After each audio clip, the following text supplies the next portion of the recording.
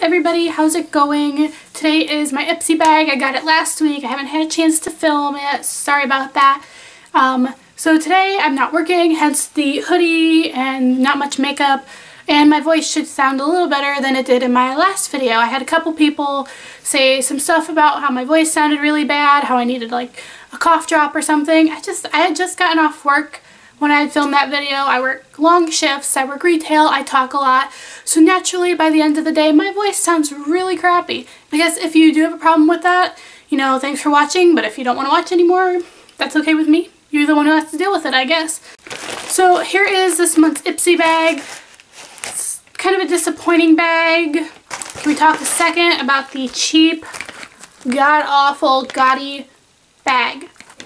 It's a very cheap pleather material, not even pleather, I don't even know what to call it. It's very plastic. It's gold, snake skin with pink inside. Very cheap. I'm probably going to throw this one away. I'm never going to use it. We did get 6 items this month, which is kind of cool.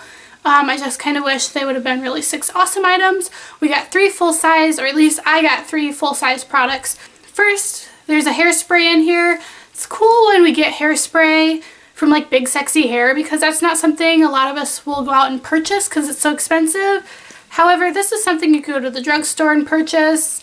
It's Tresemme, and this is actually a hairspray I've tried before, and I could not stand how it felt on my hair. It felt really sticky, and my hair felt like a helmet. Like, it gave me helmet feeling hair.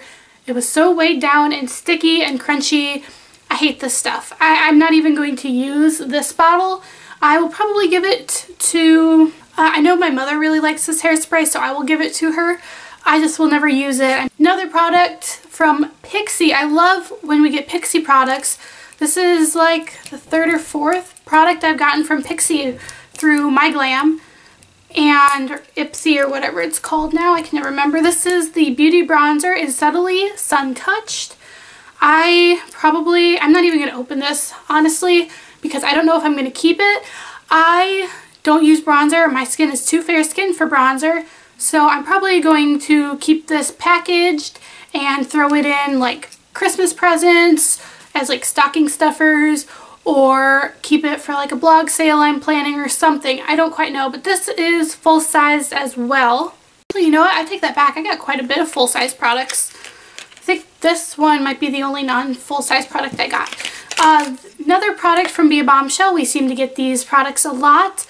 This is their lip pencil, lip crayon thing in Hot Damn. It's a very pretty orange-red color. It's a matte finish. I don't know, might be wearable. I haven't really played with this one yet. But so far, every Bombshell product we've gotten, I've really liked, so I do have high hopes for this lip pump. I do have really high hopes for this lip pencil. Oh, Nail Teeny. Another Nail Teeny. I'm so sick of getting Nail Teeny. I cannot stand the formulation of this polish. This is a rose gold champagne color. I never use these polishes. I've gotten like 6 of them, and I give them to my sister every time because I cannot stand these. And she doesn't really like them either, but she loves nail polish, so she takes them. Ipsy, I'm getting really sick of getting these nail polishes. I know, yes, I'm complaining about receiving a full-size nail polish in my Ipsy bag. I know. Next to the product that I actually really like, and I wasn't expecting to like it as much as I did, this is the M by Michelle Phan. Everybody received a full-sized item in their Ipsy bag this month, and this one I was like kind of scared when I looked at it because it is almost black.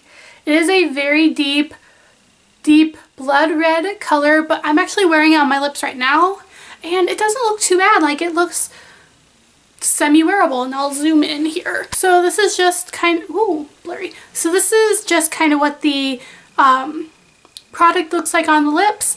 In person, it's a little bit darker. I think it's just very wearable. Here, I'll put a little more on because it actually shears out quite a bit into a really nice, just deep sheer berry color. I think it's quite nice. I wore it to work, got a lot of compliments on it. I just think it's fantastic. I wasn't expecting this lip balm to be as moisturizing as it is, but it actually gives me a very nice moisture layer on my lips, so it's not like giving me really chapped lips. And chapped lips, dark lips are hard to pull off when you have chapped lips too. So this is really nice. I kind of want to try more of these lip balms from her. Oh, I probably should tell you the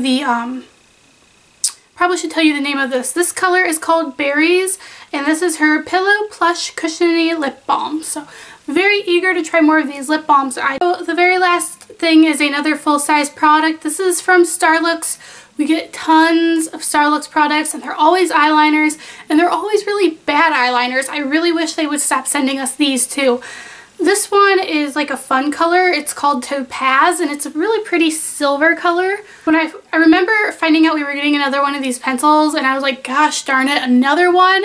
What's the point? Because they're way too dry, and they pull at the skin when you try to apply them. And then somebody told me that these were supposed to be a different like formula, and they were a lot easier to go on. I don't think that's true, because this just feels really dry and it pulls at my skin and it's just uncomfortable. But here's a swatch. It's really pretty. I mean, it's a really pretty it's a really pretty color. I just will not apply this anywhere near my eye. It tugs too much, and I'm just so tired of getting these eyeliners from Starlooks when I won't use them because they're too dry. I mean, these are repeat products. We get these all the time. They're just in different colors, and many people have complained about getting these. I, for one, have started reviewing products on Ipsy. One, because you get points for them, and when you earn points you can redeem them for products now, which is kind of like Birchbox's website, which I think is really cool. But also just so I can voice my opinions that, wow, these products you're sending us really suck. Please don't do it anymore. Also, because my past few bags have been so hit and miss, I did retake the beauty quiz. And I didn't realize that since I took it the first time, a lot of my beauty preferences have changed. So I'm hoping that'll help with my next bag so I can get some better products, or at least products that I will actually use and wear. So here's hoping. I don't know how that's going to go. I guess I will keep you updated. Alright, so that's going to be it for my Ipsy bag this month. Let me know what you guys thought of the products in the comments below, and hopefully I will be able to see your comments because our new commenting system is god-awful. So yeah, that's going to be it for this video. I hope you all have a wonderful day, and I will see you all in my next video. Bye guys!